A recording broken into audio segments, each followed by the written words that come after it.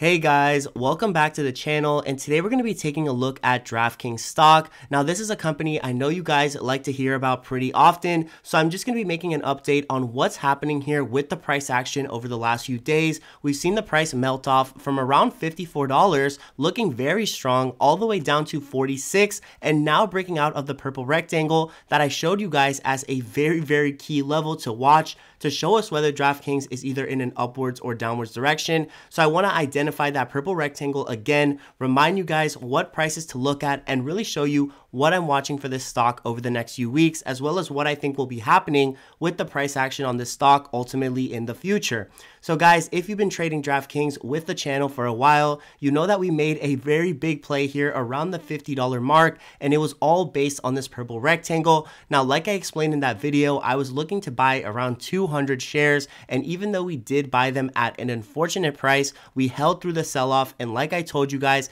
this price was going to recover back to $50 very soon. Now with that play, we were able to come out with a profit, but unfortunately, as you can see, DraftKings has not held up its price strength, and I'm very happy that I sold out of my shares. Now, a lot of people have been asking me, well, DraftKings, it's back at $45. Is it time to buy in? So I want to show you guys exactly what I'm seeing here happening on the hourly chart with DraftKings, and one of the main reasons why I'm going to wait on this company. I'm not going to be investing right now, or at least until I see a fairer price, because right now the market is not showing us a clear direction of what will be happening with DraftKings stock price. So as you guys can see here from the chart, the purple rectangle sits at around $47.50. That is the price that is going to have to be broken to really show us a switch of direction for this stock. As you can see, we were growing. Then once the price was broken here on the rectangle, we headed downwards all the way to the bottom price. Then again here, we were heading upwards, then grew very strongly. Once we came into the rectangle, we headed back to the highs around 54.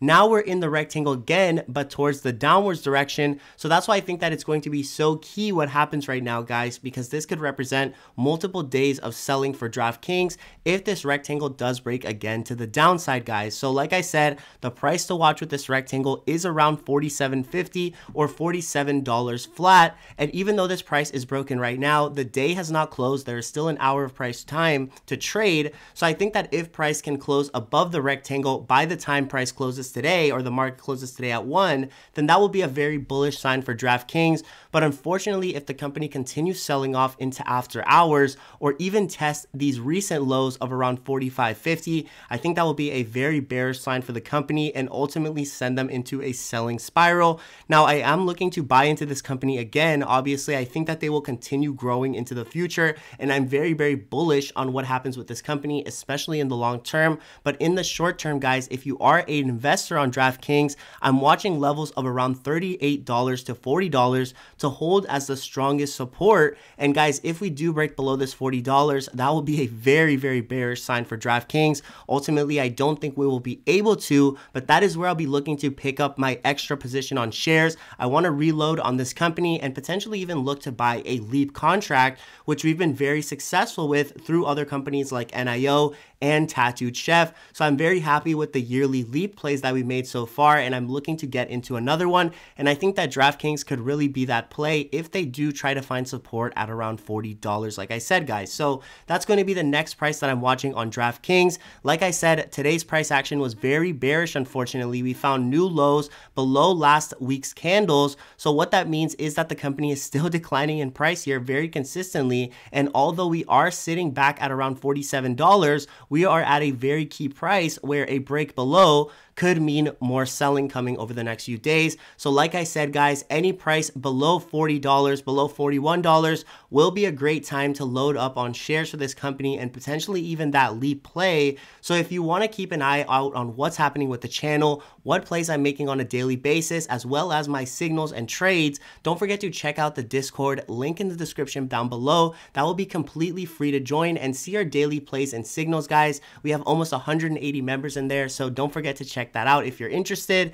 And the link to the TradingView, which is the platform I've been using to trade on today, will be down in the description for free use as well. So check that out if you're interested, guys. As always, I appreciate the support on the channel here. This play, DraftKings, I feel like will be very, very great and a very huge opportunity to pick up some shares just a few days down the line here coming into 2021. So this is one of the biggest stocks that I'm watching for 2021 to really show us a great bounce and become one of the first swing plays that we actually make next year. So if you are considering buying DraftKings this week, next week, etc., wait until they show us that fair price at around $40. That will ultimately be a great price to buy DraftKings, especially for the long term. But in the short term, I think that's when the price will bounce very strongly, as I'm looking for this wedge to continue validating and potentially show us a break to the upside sometime in February or maybe March of next year. So I will keep you guys very updated with this company as one of my favorite positions to trade here. So I'm always keeping an eye on it.